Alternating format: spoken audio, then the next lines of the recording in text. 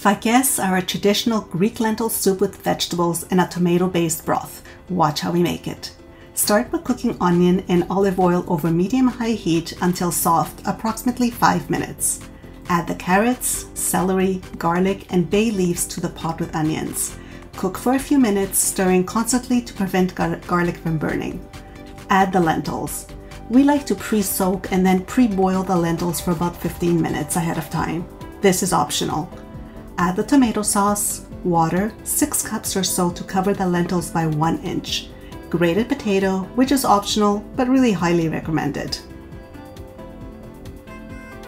Bring to a boil and cover. After 15 minutes, add the salt and pepper, cover and continue cooking.